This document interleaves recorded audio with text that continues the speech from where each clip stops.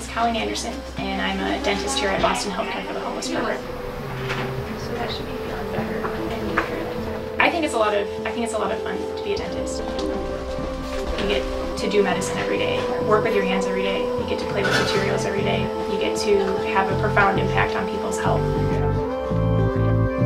You get to see patients routinely, often. You get to really know your patients.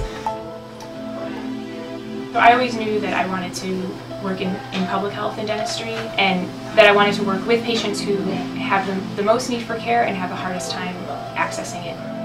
I like to smile, and I hate to give people ugly smiles. But for them to see, you know, big gaps in the teeth and missing teeth, you're like, look at this old buzzard. Our patients are vulnerable for many reasons. I've been homeless for a number of years, and my teeth have become quite a pain.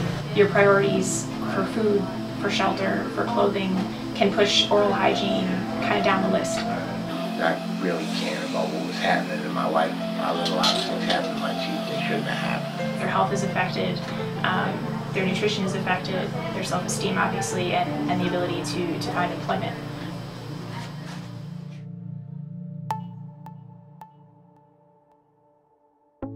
I am a member of the Massachusetts Dental Society, and I was very happy to hear that they were starting a foundation to offer grants to support the type of work that we do here.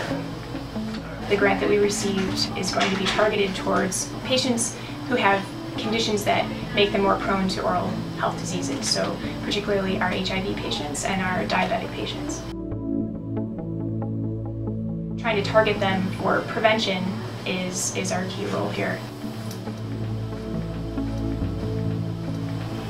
Get that winning smile back again.